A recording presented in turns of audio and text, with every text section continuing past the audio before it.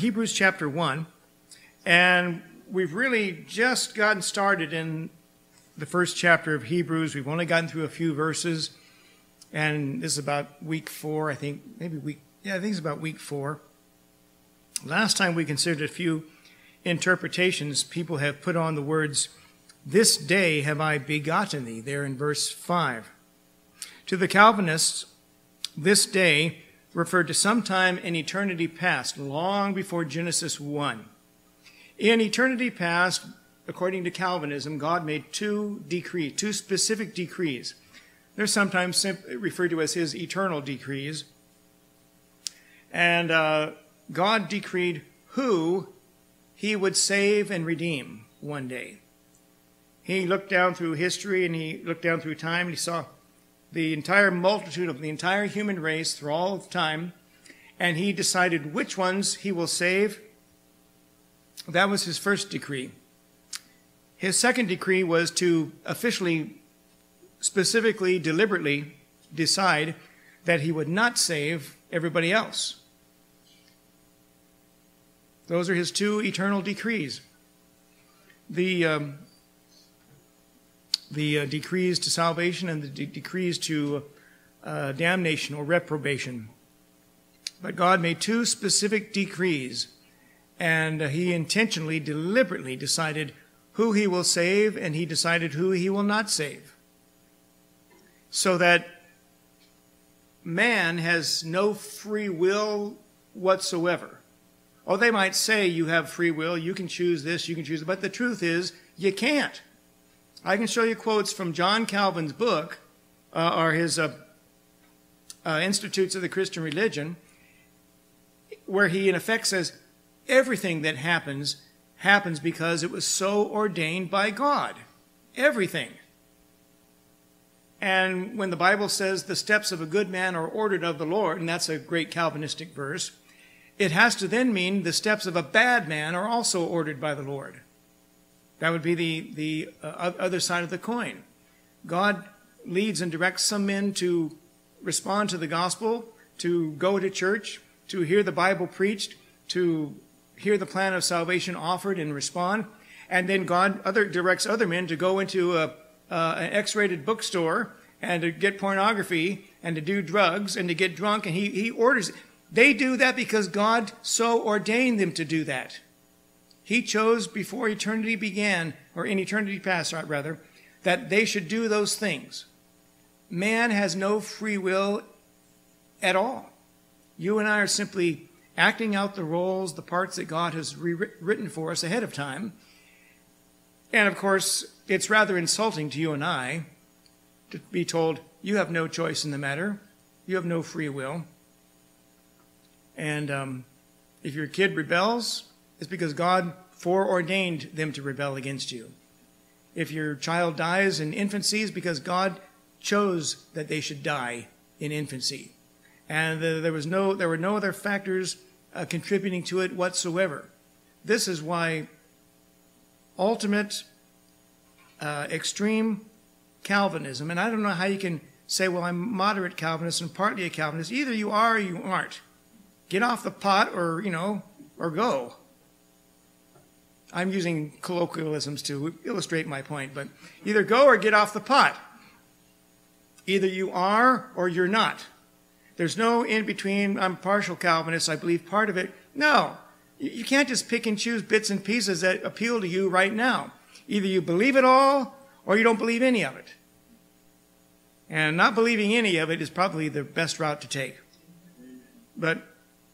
So the Calvinist would say in verse 5, "This day have I begotten thee," was a reference to something that happened, God making Jesus Christ to be his heir of all of his kingdom, his eternity, in eternity past.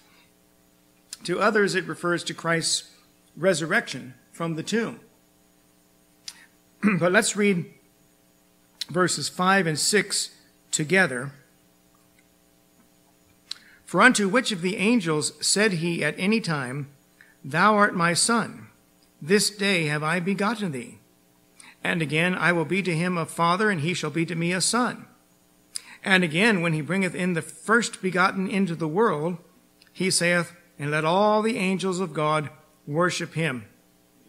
So the reference to the first begotten into the world, verse 6, will naturally and quite easily match this day have I begotten thee, verse 5. We have to conclude then that this day referred to Christ's physical birth to Mary in Bethlehem. That's when that verse finds its fulfillment. John the Baptist was said to be filled with the Holy Ghost even from his mother's womb, Luke 1, verse 15. But Jesus Christ was the first man ever to be born of the Holy Spirit. And there's a great distinction between those two. Mary was told by the angel, the Holy Ghost shall come upon thee, and the power of the highest shall overshadow thee, Luke 1:35. And verse 6, and let all the angels of God worship him. By the way, Jesus Christ is the only one who's truly worthy of worship. A lot of words that I suppose are used as synonyms of worship: to adore, to venerate, to regard, to honor, to respect, and so forth. But the word worship, you know, these Catholics that say, well, we don't worship Mary, we simply honor her. Let's debunk that one once and for all. If you take nothing else away from what I say today, take this away. Go back to the book of John, chapter 5.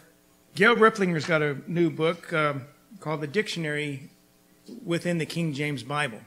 I haven't got a copy of it yet, but apparently she listed a few thousand words found in the King James Bible and how the text of the Bible itself provides the definition for the word. John chapter 5, and let's see.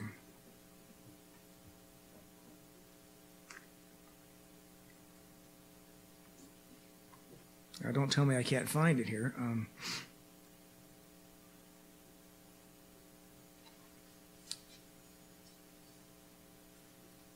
Oh, okay. I'm looking right at it. Okay.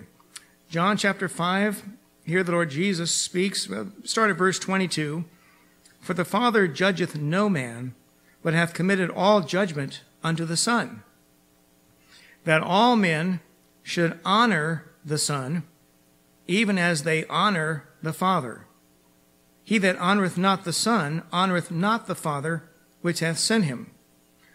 When you take that verse into consideration, the way the Bible defines the word honor means a lot more than just respect who they were. It means to worship. You don't just honor God the Father, you worship him. And like manner, you are to worship Jesus Christ. So don't ever let a Catholic get away with saying, well, we don't worship Mary, we simply honor her. Run them to this verse and say, well, according to the Bible's own use of the term, the word honor, to honor Christ or honor God, means a lot more than simply respecting them for their title or for their authority. It means to worship. And then I read to you from the private prayers of Pope John Paul II, a book down in my library, where he actually confessed multiple times in his prayers to the Virgin Mary, we worship you. I read you his words on different occasions. And if I'm going to take your word or take the word of the most famous pope of the 20th century, I think I'm going to take his word as a more authoritative word on Catholicism than yours. You know, tell Henry or Fred at your workplace, listen, you might be a Catholic, but I'm going to take your Pope's definition of the word worship, use of the word worship, over yours. And he said you worship Mary. He didn't say we honor Mary. He said we worship you. All right, back to our chapter, Hebrews chapter 1. And then he continues verse 7, and of the angels he saith, who maketh his angels spirits and his ministers a flame of fire. And you want to notice that wording. Angels are spirits, but the devil is also a spirit. Neither are strictly physical beings. Just a side note, go, if you will, back to Gospel of John chapter 4. John chapter 4.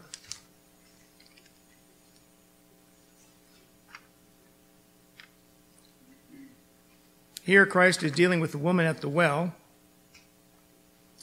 And he says in verse 24, God is a spirit, and they that worship him must worship him in spirit and in truth. The so-called new and modern and reliable translations of the Bible all omit the word a. That one little word, that one little indefinite article, a. And so they all read God is spirit, including the New King James Version. The New King James Version is not the King James Bible. But they all say God is spirit. Well, simply saying God is spirit doesn't teach anything. But the little indefinite article a, God is a spirit, it helps you to differentiate between the Holy Spirit of God, the spirit within man, unclean spirits, or any other kind of spirit. That is amazing how the presence of one single letter word can make a big difference. And I've shown you Hebrews chapter 12, or Hebrews 10 rather, verse 12. Just moving a comma over 8 spaces changed the entire meaning of the verse. In one version, it's anti-Catholic, but they move the comma over 8 spaces, it becomes pro-Catholic. That's how fine-tuned the Word of God is. And so when we say we believe the Bible from cover to cover, it's thrown out there piously by a lot of people, say, I believe the Bible is the Word of God. But they're not specific. Which Bible is the Word of God? Tell me, which Bible is the Word of God? We believe this Bible is the Word, so much so, it's not our job to rewrite the Bible or to change the Bible. As I've said, the Bible's job is to change us. And if you approach the Word of God and say, I'm going to approach this Bible and believe that everything in it is there by the providence and the will of God. And I'm not going to doubt any of it. I'm not going to question any of it. I'm just going to accept everything in it to be true. Now let's see if the Holy Spirit can begin to teach it to me as I read it. And I trust him to guide my thinking. Bob Jones would say, I never met the man, whether Catholic or atheist or Jew or Muslim, who didn't get saved and suddenly believe all the Bible to be the Word of God. It's an amazing thing. Once you get a real dose of salvation, you're looking for the Word of God, and someone puts a book in your hands and this is the Word of God. You want to believe it. You want to grab hold of it. You want to hang on to it. But when someone comes along and says, well, that's a pretty good version, but this one's also a good version, that person's not a Bible believer. You go to any Calvary chapel that's large, you got a big bookstore on their campus, you'll find in their bookstore they've got 6, 7 different translations of the Bible for sale. All that means is the pastor, who's ultimately responsible for all that, he doesn't believe any single one of those Bibles is the perfect Word of God. It's all relative. You say tomato, I say tomato. You say potato, I say potato, right? Let's call the whole thing off. And so that's basically how they approach the Word of God. But for a Bible believer, he comes to this Bible and he accepts that every single word in there, whether it's italicized, I even accept the italics words as being part of the Word of God. God's kept those italicized words in there for 400 years. I suppose he must have a purpose for them, so I'm going to accept those to be part of the Word of God. And adding that one little indefinite article, a, God is a spirit, makes a world of difference in understanding the verse. But back here in Hebrews chapter 1, verse 7, and his ministers a flame of fire. So angels are spirits. The devil is a spirit. And they're to be distinguished between the Spirit of God, the Holy Spirit of God, the spirit of a man within him, unclean spirits, fallen, and so forth. And his ministers a flame of fire. I'll give you a few verses we can run to reinforce that phrase. Go back to the book of Genesis, chapter 3. Genesis, chapter 3. Genesis 3 and verses 23 and 24. Genesis 3, 23 and 24. They say, therefore the Lord God sent him forth from the Garden of Eden to till the ground from whence he was taken. So he drove out the man, and he placed at the east of the Garden of Eden cherubims and a flaming sword, which turned every way to keep the way of the tree of life. There's your Star Wars lightsaber. If you want to find it in the Bible, it's right there. Also go to 2 Kings chapter 2. Go forward to 2 Kings chapter 2.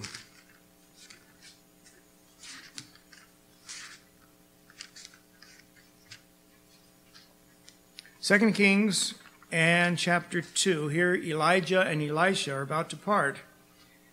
2 Kings 2 and verse 11 says, And it came to pass, as they still went on and talked, that behold, there appeared a chariot of fire and horses of fire, and parted them both asunder, and Elijah went up by a whirlwind into heaven.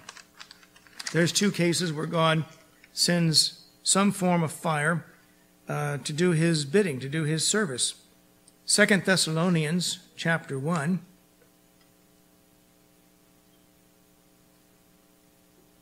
Second Thessalonians chapter 1. This one's probably clearer than the previous two.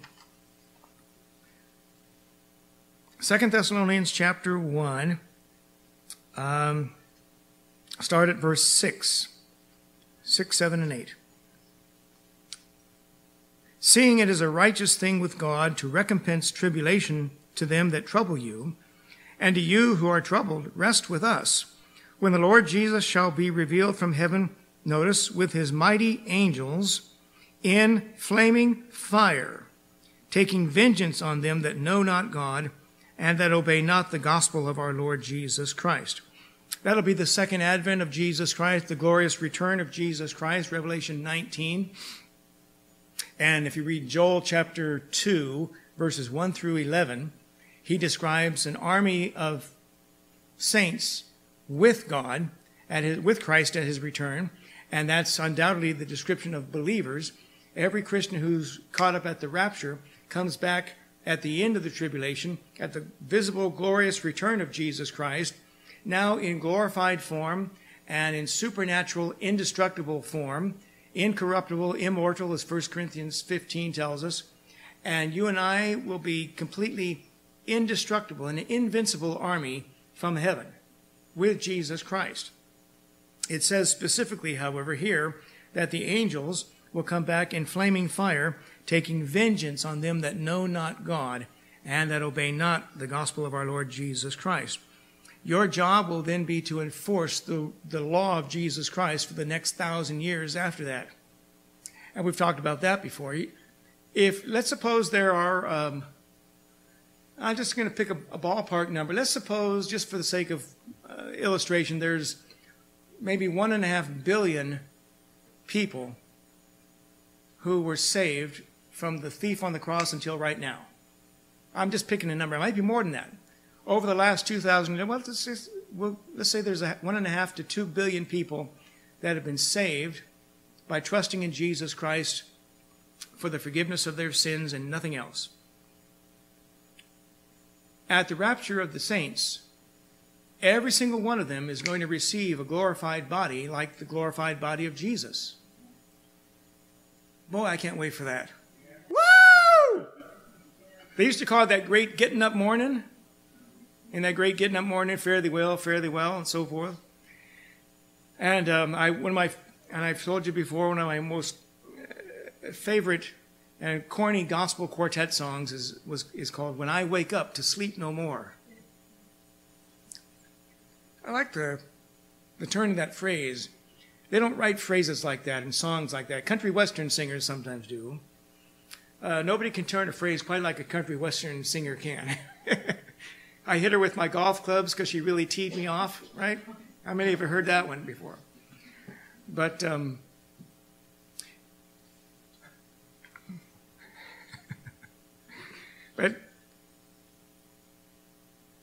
you and I are waiting for these bodies to be changed.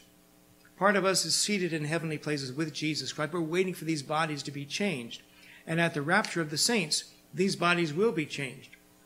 From glory to glory, he leads me on. from grace to grace every day, one of the songs says. And so I'm waiting for this body to be changed. And when that happens, I will then join an army, an invincible, indestructible, supernatural army. Do you know one of the recurring themes in movies of the last 20 years, 25 years, maybe longer than that, which can't be denied, is the idea of aliens coming to the earth, UFOs, and for some reason, all of this grainy footage of from people's home videos or their cell phone cameras of unexplained objects in the sky, that's always intrigued me. And I don't want to waste a lot of time on it because you could spend forever watching dumb videos on the internet that present that. But it's always intrigued me. Dr. Ruckman did some good Bible study on that very subject many years ago, on UFOs and so forth. But when the Lord Jesus returns, Revelation 19, and you and I come with him, clothed in fine linen, white and clean. The fine linen is the righteousness of saints, Revelation 19, verse 8. And you and I are then made into an indestructible army, according to Joel 2, verses 1 through 11. Do you know what this earth is getting ready for? This earth is getting ready for an invasion from outer space. And they don't know it. They keep thinking, no, it's going to be our friendly sky brothers to come and show us the way. And they deposited life here on our planet many, many centuries ago, and it evolved into what we have now. That's got a lot of garbage. That's the stuff that Richard Dawkins and a few other biologists want to postulate because they don't want to believe in the Lord Jesus Christ. So they come up with all kinds of harebrained, screwy ideas that aliens are responsible for life on this earth. But and they've been watching us for centuries to see how we manage our affairs and see if we can live peacefully and if we're going to blow ourselves up with nuclear war and so forth. That's a bunch of fantasy by the liberal left, that somehow we're going to blow ourselves up with nuclear war and so. Let me tell you something. Man is not going to destroy this world no matter what he does. I'll tell you why. Jesus Christ is reserving that right for himself. He's going to destroy things. He's not coming back meek and mild, meek and lowly, riding on the foal of an ass and so forth. He's going to be coming back as a conquering general, leading an army from outer space to invade this earth and take it over for the next 1,000 years. No wonder there's a couple of prophecies that say every face shall be turned to paleness or blackness. By the way, another little tidbit in English: the word black and the word bleach have the same root. They have the same origin. So one verse in the Bible says, all faces shall gather blackness. I used to wonder what that meant. But then there's a companion verse that says, all faces shall gather paleness. So when you're scared and you're frightened and the blood rushes away from your cheeks, you're pale.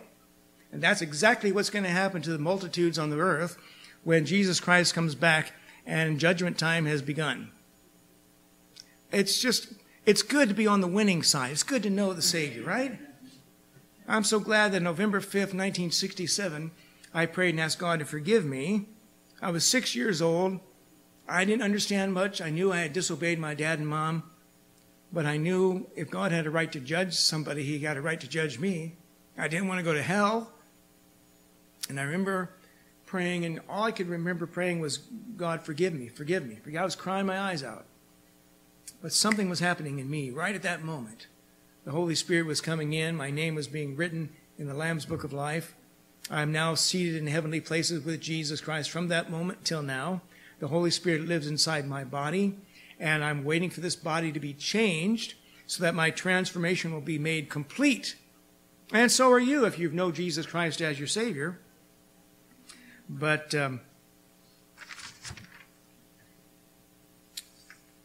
the expression, his minister is a flame of fire, I'm going to try to move along here. That's not some inducement for preachers to smoke cigarettes, right? His minister is a flame of fire. There are actually, if you want to play games with the Bible, a lot of people have done it. I'll give you two verses that deal with smoking in the Bible. First of all, go to the book of Proverbs, chapter 16. This is just a side note. We'll get back to the main thing in just a moment. Proverbs 16.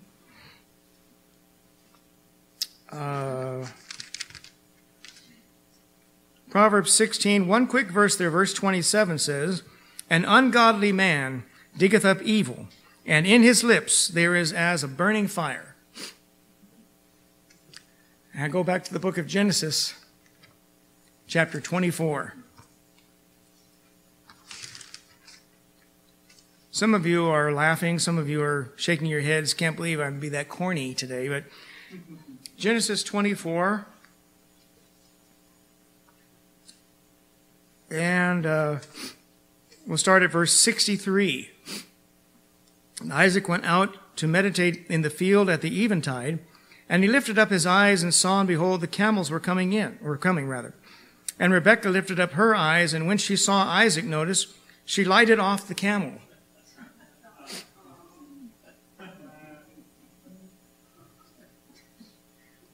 And the Bible say in the mouth of 2 or 3 witnesses? No, I'm just kidding.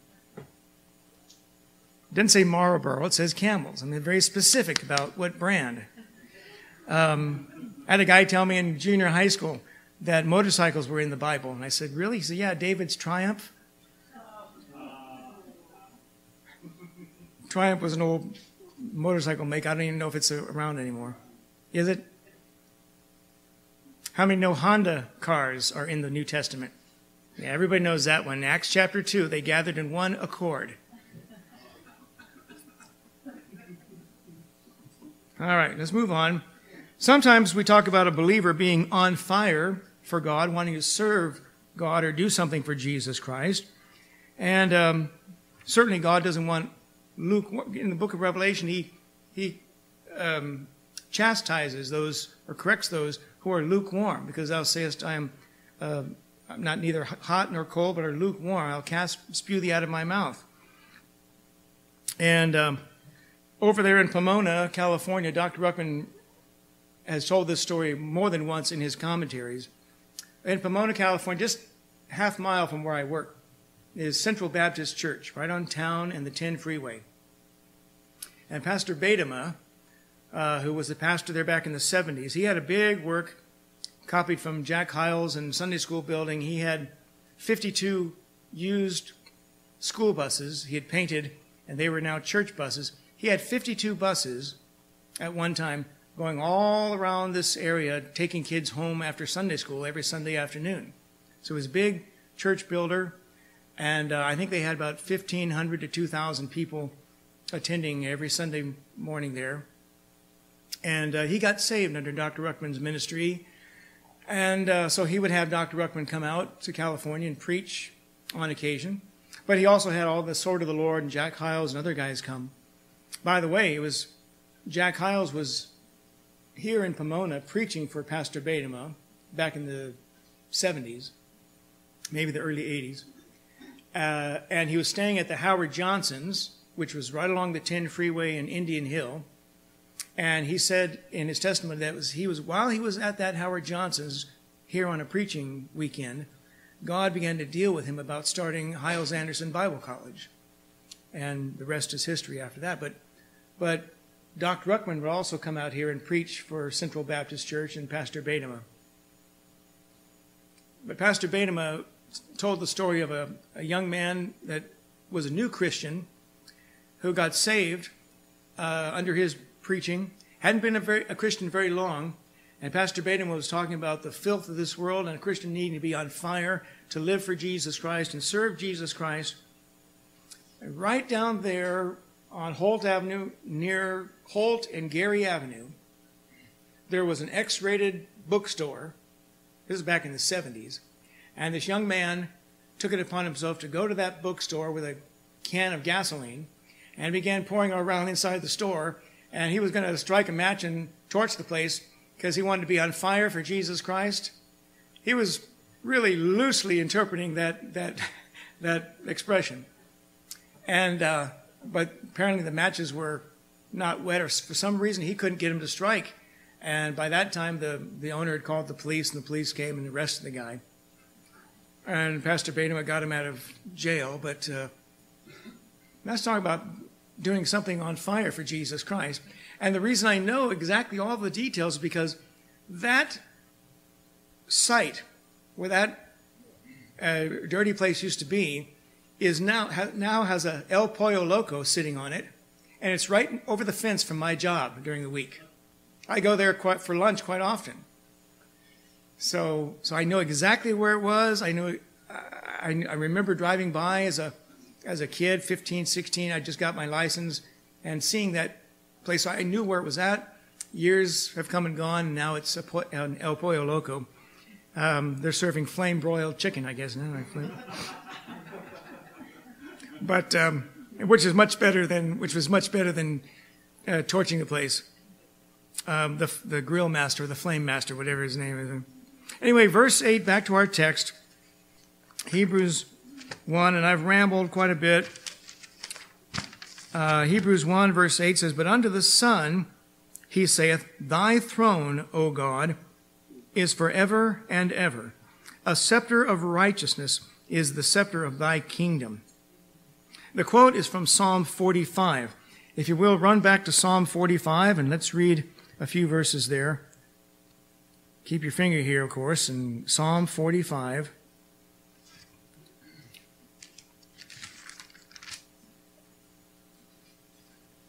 Psalm 45, and let's read the first 7 verses there.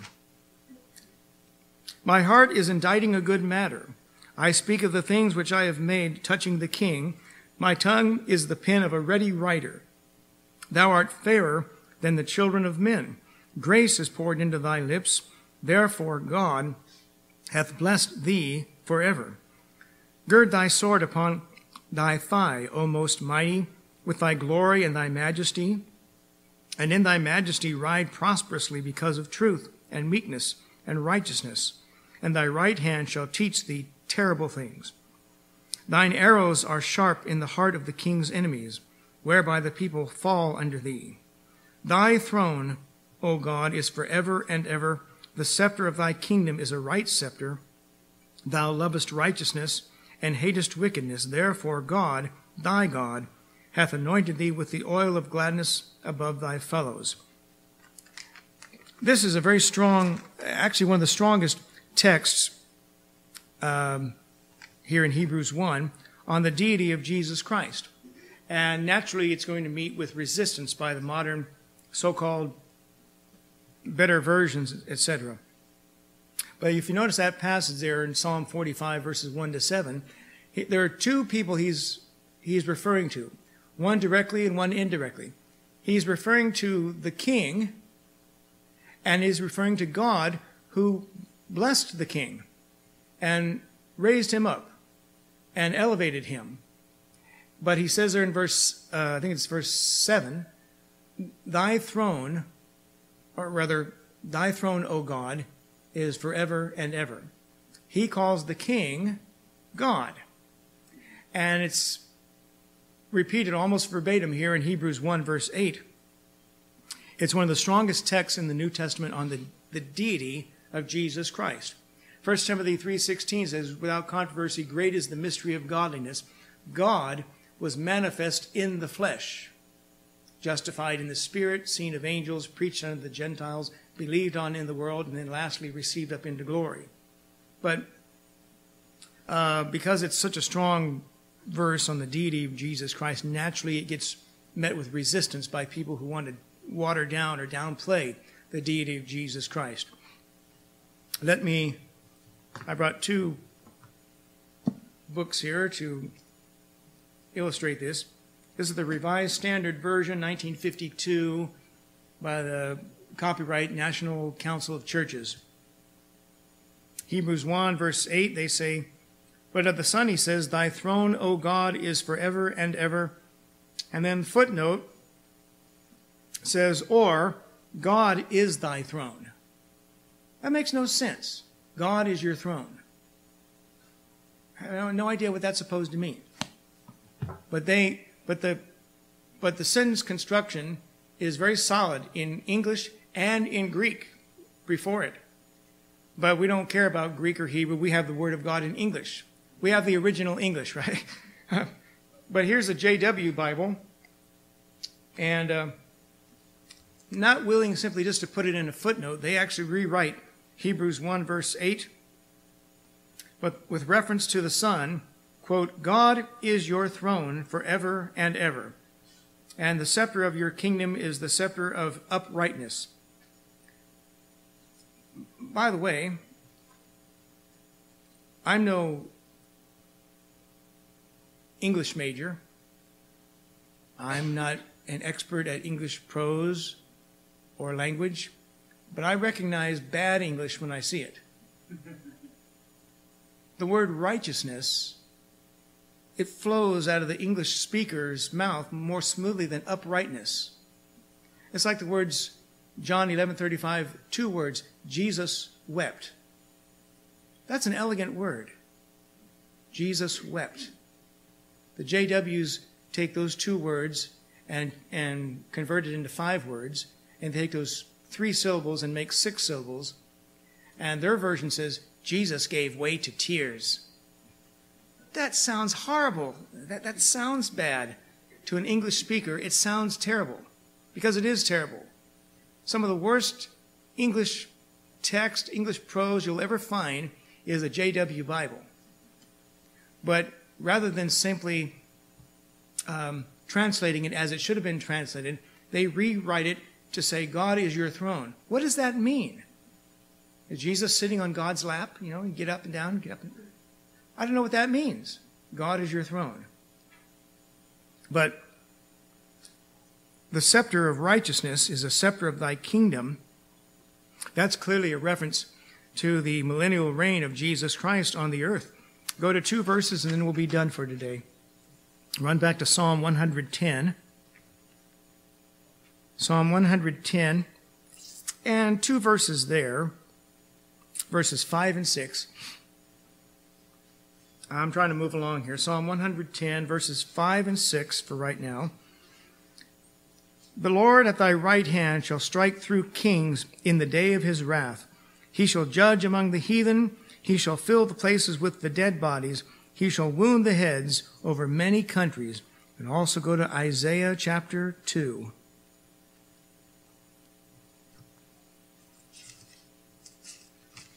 Isaiah 2, and begin with the very first verse. The word that Isaiah the son of Amos saw concerning Judah and Jerusalem.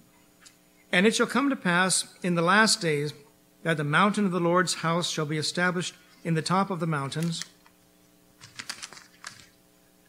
and shall be exalted above the hills, and all nations shall flow unto it. And many people shall go and say, Come ye, and let us go up to the mountain of the Lord, to the house of the God of Jacob.